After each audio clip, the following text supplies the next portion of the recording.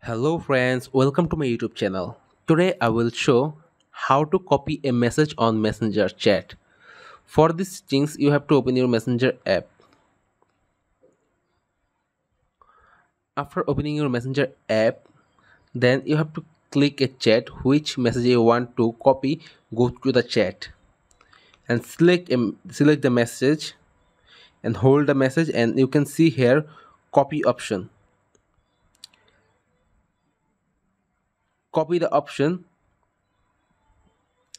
After copy, see guys, the message has been copied.